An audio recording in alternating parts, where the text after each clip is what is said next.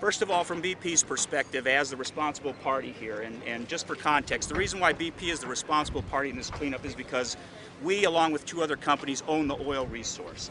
This was an exploration well that was being drilled by Transocean Company on behalf of BP. Transocean is a worldwide deep water drilling expert, has had an excellent safety record, and as we all know, tragically, about 2 weeks ago, they had a catastrophic failure in a fire on their rig, and 11 people are presumed to have died. And I hope that we all remember that and keep that in context as this incident goes forward. Transocean, as I said, was drilling the well. All of the equipment, all of the operations there, the people conducting that work worked for Transocean. After the incident, BP responded almost immediately. In fact, some of our response craft were ones that first arrived to help rescue some of the people that were disembarking from the Deepwater Horizon.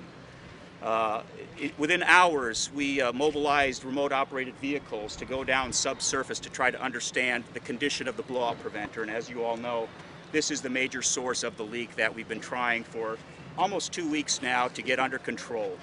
We don't understand what happened on that platform. We don't understand what the cause of the fire and the explosion was. And we don't understand yet why the blowout preventer, which is a redundant system and has multiple safety devices, including one on the surface of the drilling rig, which we understand was activated before in the early minutes after the emergency, why that didn't work, why it's failed.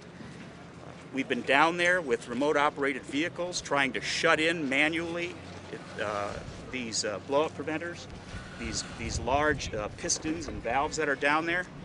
Our objective there, because it is the simplest and most direct way to stop this leak, is to keep working until we're either successful or have exhausted all possibilities.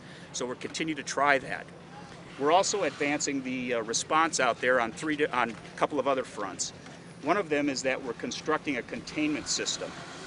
This is simply large domes, if you will, that would be lowered down on top of the leak, and it would have a piping system that would carry the oil up to a vessel on the surface. And this is in 5,000 feet of water, so this has never been done before. This is stretching the boundaries of technology. And the idea there is to recover that oil so that it doesn't end up in the water column or on the surface. That system is being fabricated. It's been in motion for about a week now, and within about another week's time we'll be able to deploy that. The third thing that we're doing at the source is we're drilling a relief well. This is a long-legged solution, but it is an ultimate solution, where we have a drilling rig which is already started. It will go down 18,000 feet from the surface of the Gulf of Mexico. It will intersect the existing well that's down there. That's the discovery well that we had Transocean drill for us. And we will put heavy drilling fluids and cement there to seal that up so that that pressure, that gas, that oil that's coming up right now will be stopped. But that's about 90 days out. That is the ultimate solution.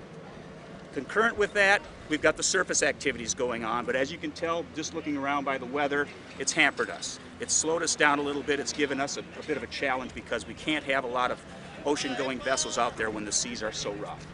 But we're still in action. We've been mobilizing boom. We've been deploying all these kinds of assets that you see around here all along the Gulf Coast. We've got about 275,000 feet of boom being staged from Mississippi to Florida. We're adding more every day. We've got volunteers who are out there pre-cleaning beaches.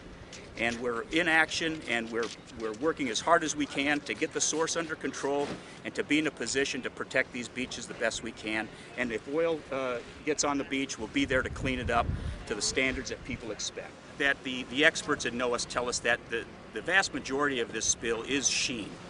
And sheen is very, very thin, and they tell us that in many cases, what you might expect on the beaches would be sort of tar balls, and those of us who live on the Gulf Coast, I live on the Texas Gulf Coast, know that naturally sometimes we get tar balls that roll up, which I'm just trying to characterize what they have told us the nature of sheen impact is. The weather is even though it's hampering some of the offshore activities, it does help by churning up the surf and naturally dissipating some of this sheen, so it's kind of a good news, bad news with the weather. The fact that we have bad weather and we don't have a lot of surface operations, though, doesn't mean that we're sitting still. Just in the update meetings this morning, we told our people that, you know, if we can't be out there actually doing some of the things we want to make sure that we're planning so that when the weather does hit, we can hit back, and we can hit back hard and really get after this cleanup in response.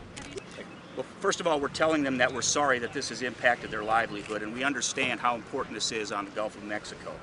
Our Chief Executive, Tony Hayward, was in Mobile yesterday, meeting with some of the elected representatives here, and certainly meeting with the Unified Command, which includes not only the federal people, but the state and local people as well.